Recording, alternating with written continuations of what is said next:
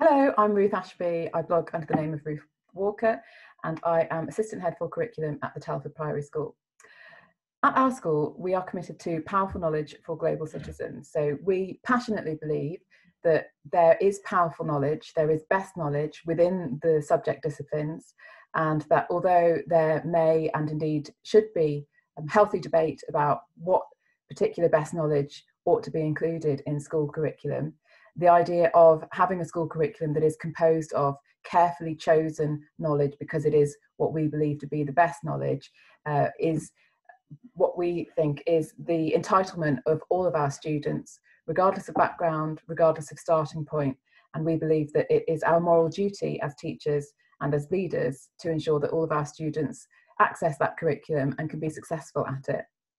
So that's what we're about. And this presentation hopefully draws together some of the things that I've learned in leading curriculum in our school and in other work that I've been fortunate enough to do with some other sort of schools and organisations as part of my role.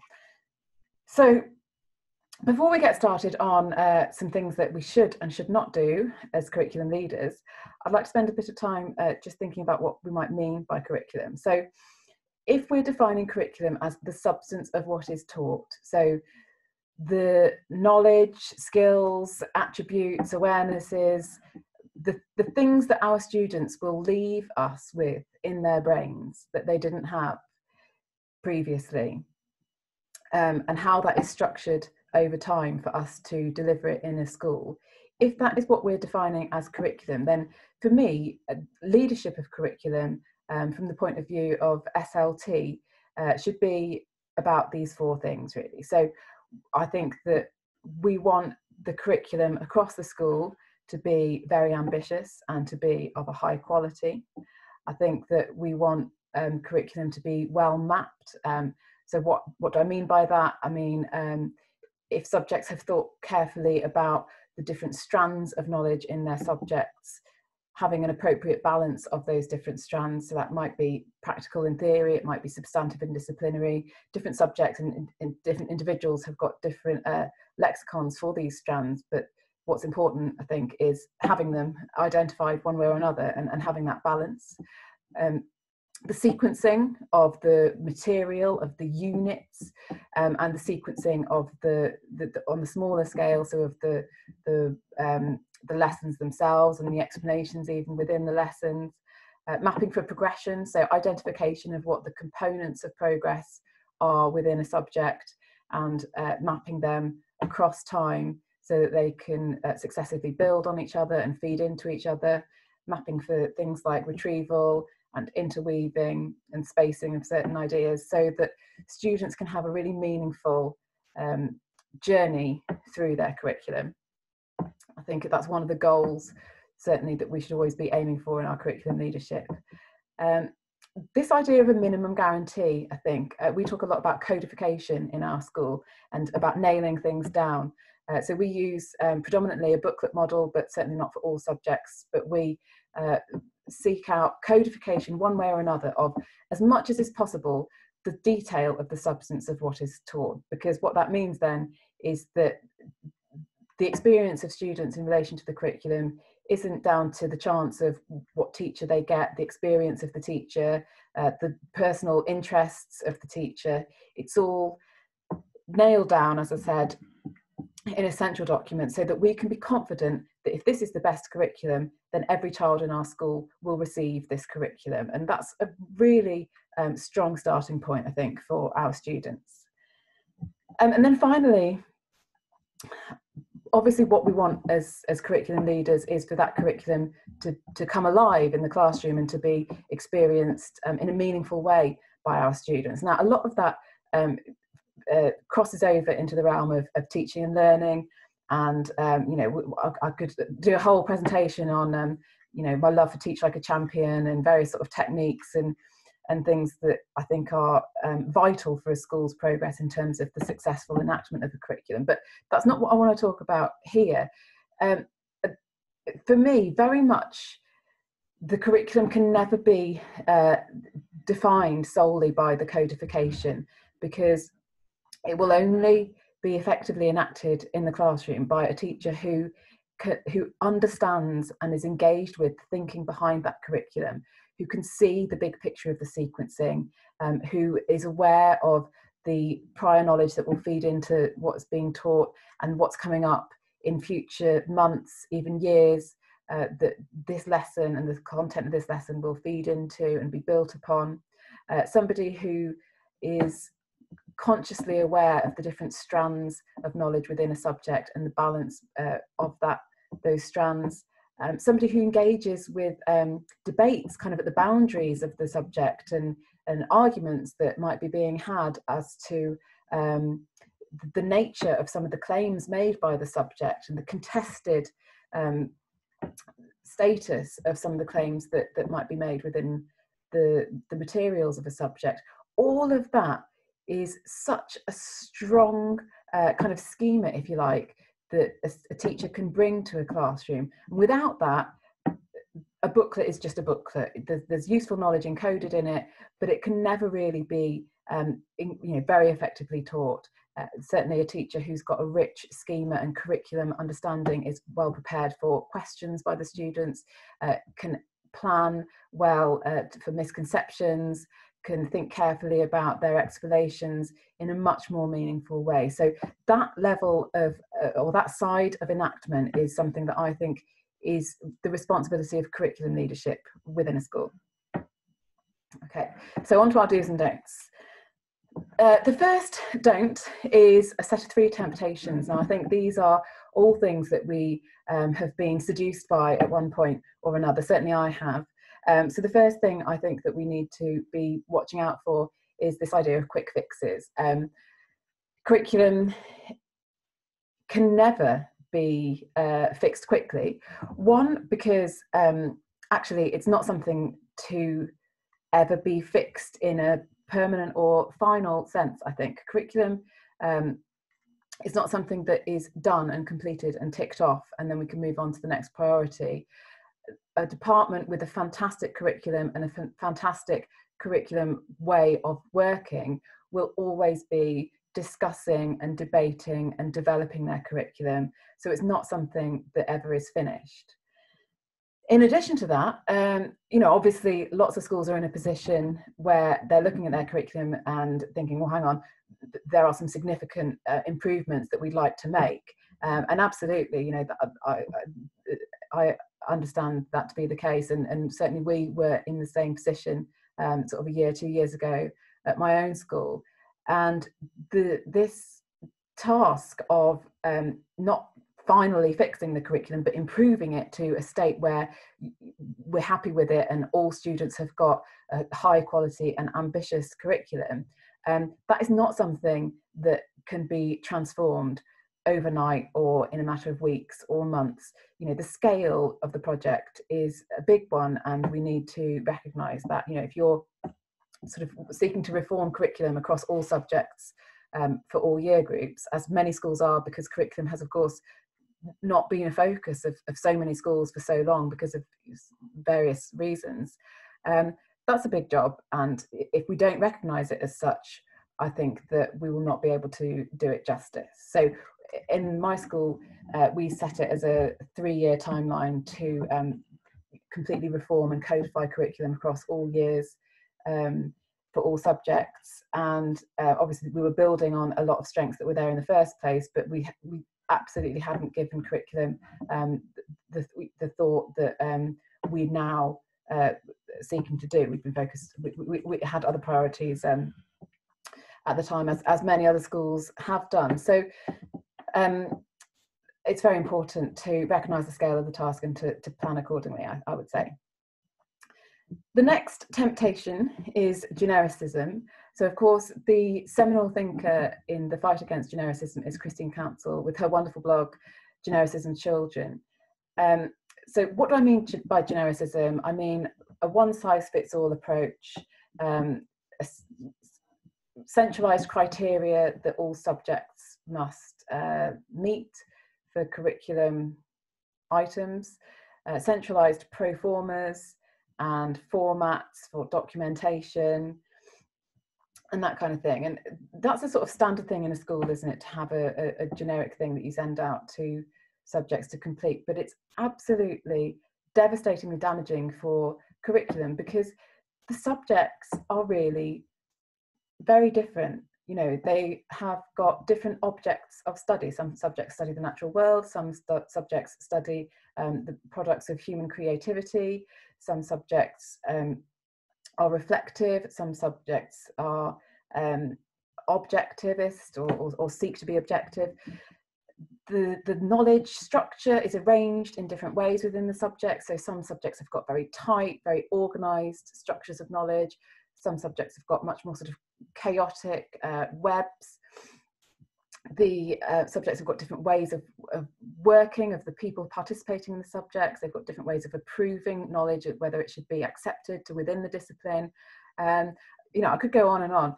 And if we don't respect those differences and reflect them in the work that we ask subjects to carry out, then we will be forcing our subjects into a mould that doesn't fit them, and we effectively will break them, and the quality of curriculum work will be the poorer for it.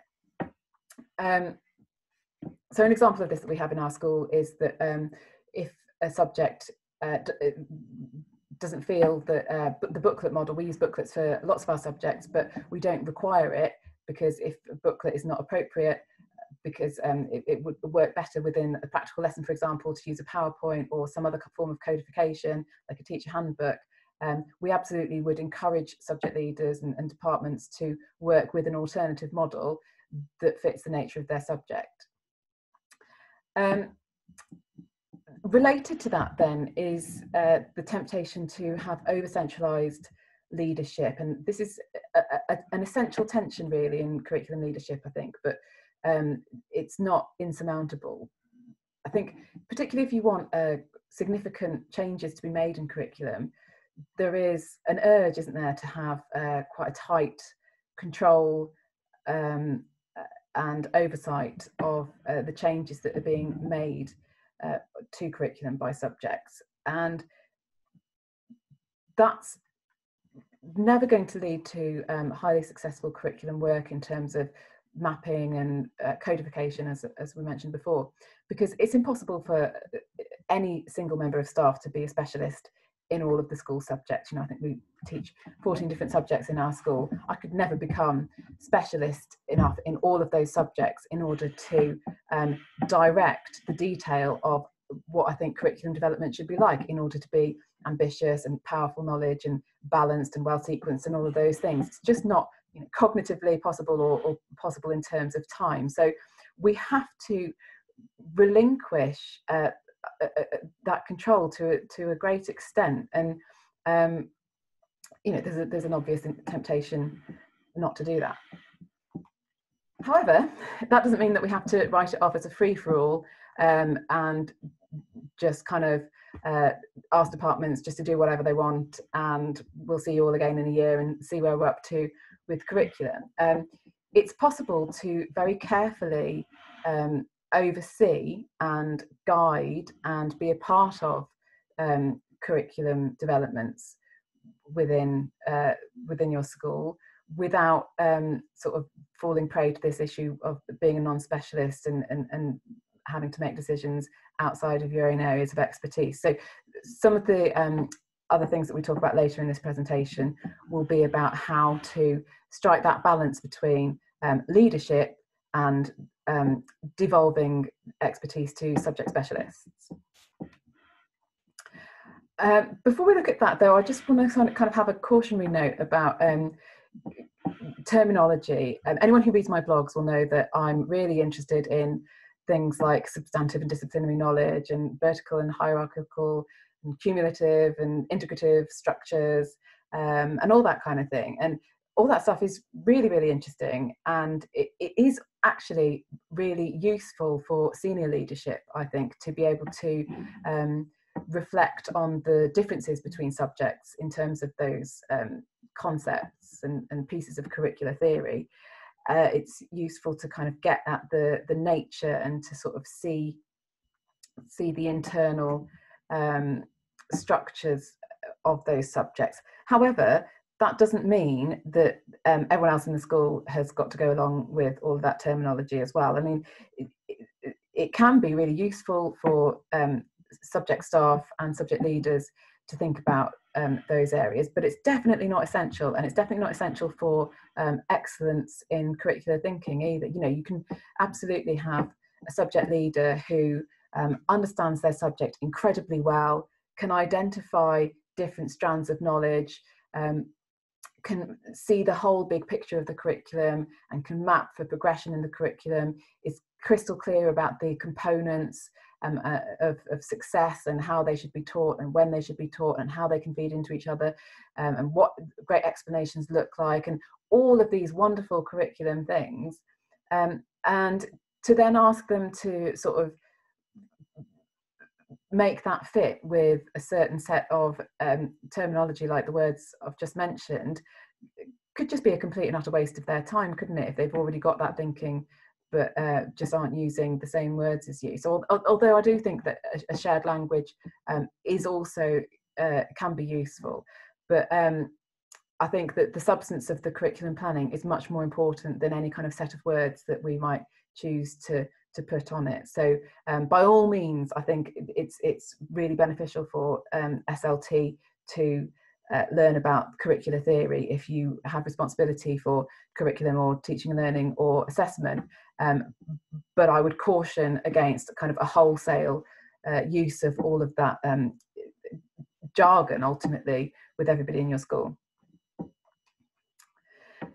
So how can we balance this tension then between the need for leadership centrally and the need for a recognition of the value of the subject's specialisms?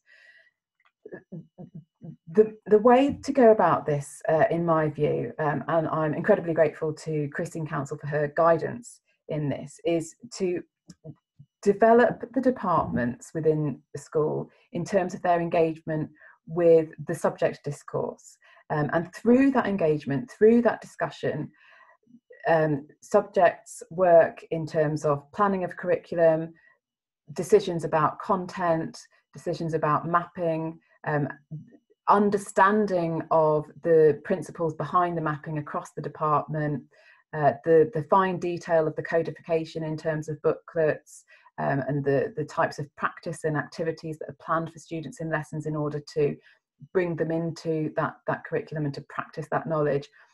All of that work is infinitely improved and continuously developed by engagement of a department with the subject discourse. So what do we mean by the subject discourse? Well, it's quite it can be quite I don't want to say anarchic, but it doesn't have to be a tightly controlled set of written articles, for example.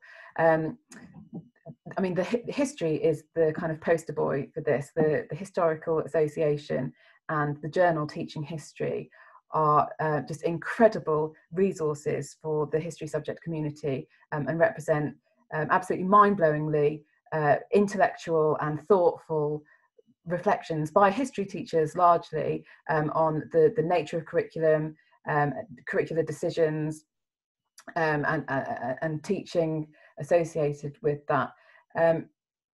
Not all subject associations are at the same stage or even have got the same goals, and that's okay, because the discourse is much wider, of course, than the subject associations. So EduTwitter is a wonderful resource, and it can be used in, you know, I think it's very easy to sort of tell people to go and get on Twitter, but the way that people use it is can be really, really, you know, can be more or less effective. So things like, you know, certain subjects have hashtags or chats that are scheduled. That's a really good way to get involved in subject-specific conversations, and just reaching out to specialists and asking them for suggestions for reading is a really productive way of engaging in the discourse. And I am always overwhelmed by the generosity of people with their time and brain power in asking my subject-specific questions that I sort of ask them in the evening when something pops into my head and I want to understand it. It is an incredible resource for furthering subject knowledge and just engaging in these kind of discussions, but also just to meet people and to make those links and to become part of this ongoing conversation, which is, I guess, the subject discipline. As well as EduTwitter, of course, there's blogs and increasing number of subject-specific books, and all of this not only exists, but it can be, it's possible to curate these kind of resources and guide departments in certain directions that you feel are aligned with your vision as a school. Obviously, there's a range of resources and thinkers out there, and not all of them will be aligned with the school vision.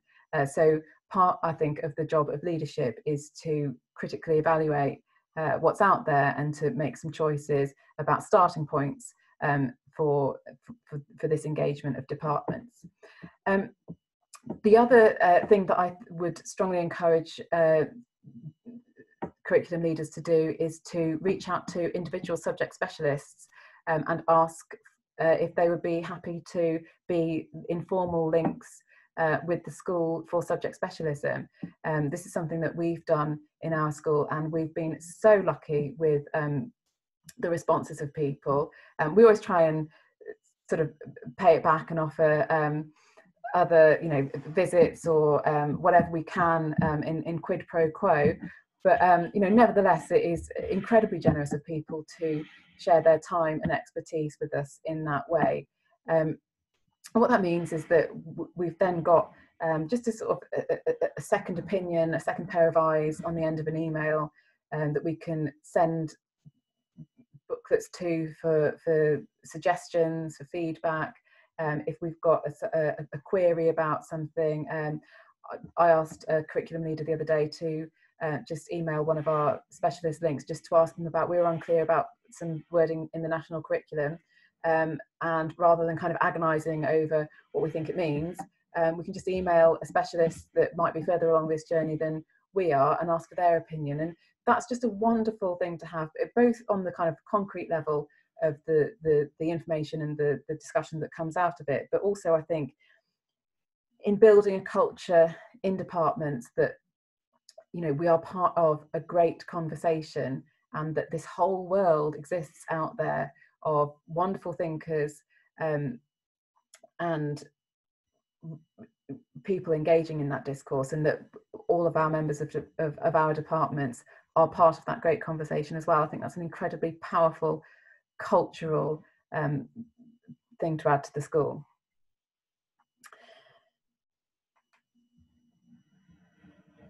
And alongside that, I think it's very important to intentionally build a culture within a school in which this kind of curriculum thinking can really flourish. Because if you've got a department that is constantly working on outstanding, I said that word, sorry, on absolutely wonderful, curriculum planning, if they're always engaged in discussing, optimal sequencing and the best way of explaining a certain concept, or what pedagogical strategies are best suited to particular aspects of the curriculum, those kind of conversations are so powerful, and they can only take place in a certain kind of culture. So, like,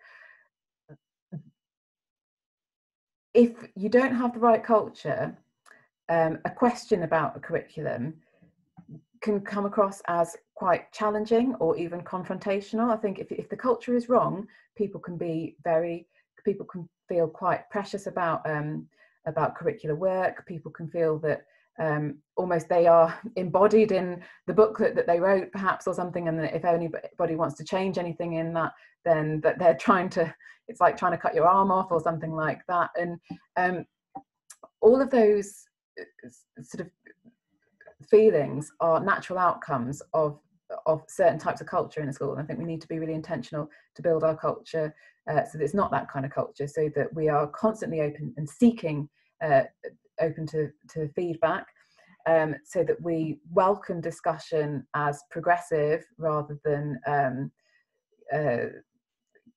criticizing, And that kind of culture doesn't just arise and emerge out of thin air just because we want it to. I think we have to reflect that kind of culture around the school. So a lot of this kind of I think a lot of schools have got a culture of sort of quite high stakes, or people are quite sensitive to feedback or criticism, and that is due largely to things like high stakes observations and performance management practice and things. So I think if you want people to be receptive to discussion and to be constantly seeking to develop things, you've got to remove the idea that you will be judged on a superficial observation and terrible things could happen because of that judgment. So in our school, we don't have high stakes observations, we don't have graded observations, and that's very much an intentional part of building this culture so that people are in the right frame of mind to be always developing and thinking about curriculum.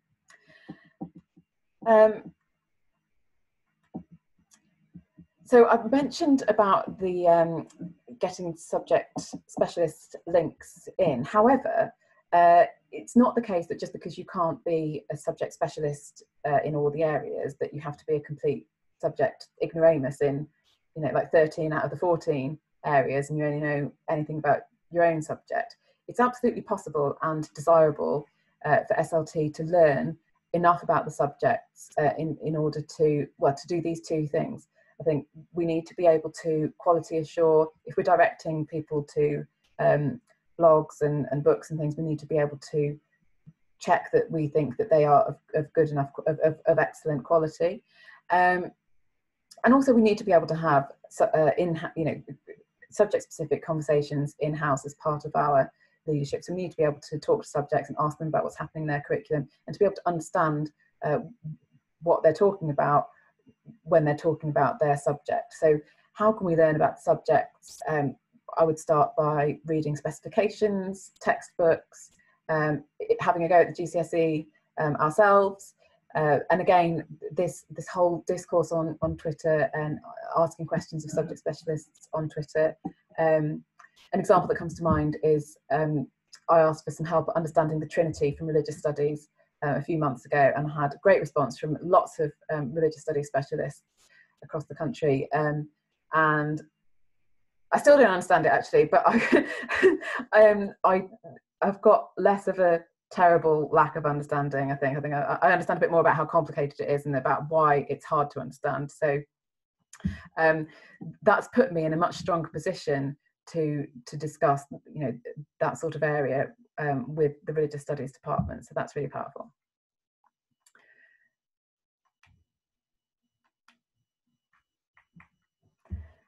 Having said that curriculum is a long task and that it needs to be led by departments and by that subject specialism, and absolutely endorse that view, but I think I wouldn't want anybody to think that if a immediate need is identified that shouldn't be fixed straight away if it is a quick fix. So one hears of schools where it comes to light that certain sections of the specification are just not included in the curriculum, and that would be something where I think a very speedy guidance / intervention is entirely appropriate, because students deserve to have as high a quality curriculum as we possibly can get. And so if that is something that can be altered quickly, then I wouldn't want anyone to shy away and wait for kind of departments to come to that realization for themselves. Happy to say that hasn't been something that we've had as an issue ourselves, but I think people need to be prepared. But don't forget that this can only ever be a quick fix, and there is no substitute for the sustained and deep engagement of departments with the subject discourse and community. So finally, I'd like to finish with this little initialization that I have, that I just think are the big 6 themes, if you like, for school leadership. So it's BMW CCC, and they stand for, first of all, behaviour. If we want staff to be able to think about curriculum, to be inclined to really switch their brains on and engage in really quite heavy duty intellectual work, then they need to be well rested and not stressed. And so behaviour has got to be, if not yet impeccable, staff need to be clear that expectations are high and that systems are well functioning and consistent. And in addition to that, I think that the high expectations thing is really important as well, because if you don't have really high expectations of children, and if teachers are relying on superficial engagement or ease of work to get students on board, then what ends up happening is you have a de facto narrowing of the curriculum, because inevitably material will be left out, either deliberate, intentionally, as teachers, of course, rationally choose alternative content because it will be more engaging, or because the children won't push back against it because it's not challenging, and some students, as we know, prefer to take an easier option in the first instance. So we have to have a culture where we have high expectations of students, and we expect them to work hard on challenging work, and that we don't rely on it being, every science lesson is something you set fire to something or create an explosion, rather than learning about the fundamental workings of the atom. It might be superficially less exciting, but underneath it's absolutely essential for that powerful knowledge and for that curriculum. So teachers need to feel safe in delivering the intended curriculum. Memory, I haven't spoken about that yet. I must have forgotten. If we're saying that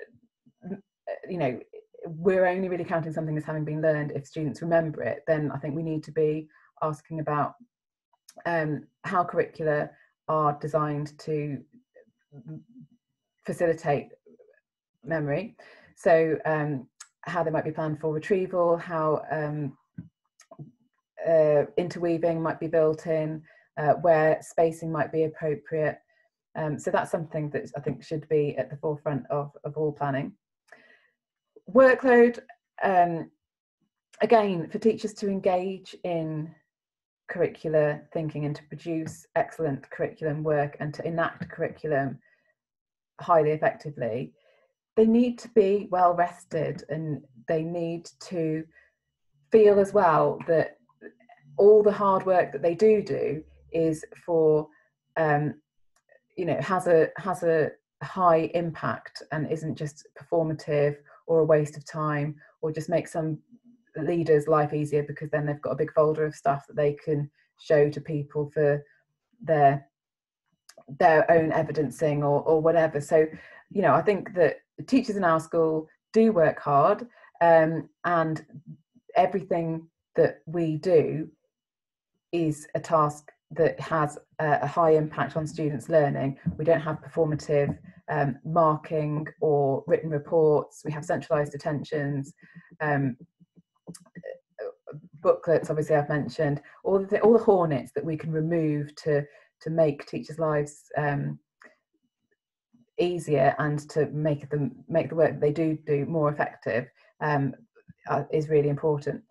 The other interesting thing, though, about workload is that when teachers get switched on to curriculum, they tend to want to do much more work than is required.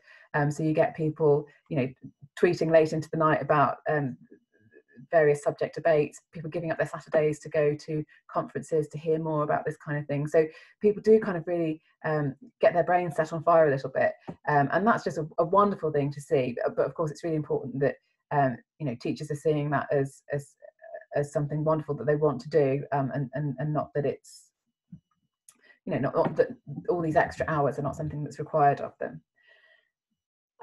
Curriculum is obviously what this presentation is about, so probably not much to say there really, apart from just to repeat really this idea that the substance of what is taught and careful thought about what is the most valuable knowledge that we can give to our children has got to be at the centre of what any school does. And, you know, I think that this knowledge that exists in the disciplines, that's been built and developed and refined and sometimes fought for over the centuries and even millennia in the subject disciplines, it is such a privilege and a responsibility to work in a school and be responsible for the passing on of that knowledge. I don't know if that's the right term, because it's not just a fixed thing that we transmit to our students. It's a great conversation that we bring our students into. We show them the subjects and we are saying to them, you know, that this belongs to you. You can be a part of this subject. You can join it and create new meaning, discover new knowledge, produce new ideas within this subject if you choose and pursue this subject as a specialist, you know, when you leave us. And for everybody who doesn't pursue a particular subject as a specialism, the knowledge that they take with them then allows them to see all of that meaning in the world and to appreciate the world through all of these different lenses, to function in a democracy and to be a citizen in a, you know, we hope a truly global sense. Those are all wonderful and incredibly important things. And yeah, as I said, it's a privilege to be part of that, and we certainly take it very seriously. I mentioned about kind of a culture of feedback and being open to discussion. So for me, candour is one of the most important things in school leadership, and I think that it's something that needs building as a cultural habit intentionally.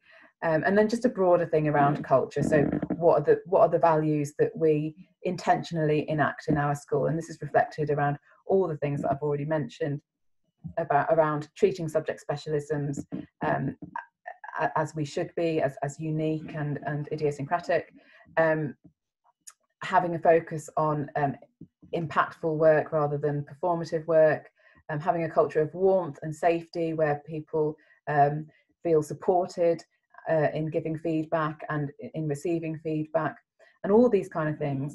You know, I think it's easy to think that the culture that you want in a school will just emerge naturally because of the kinds of things that you like and you want and believe.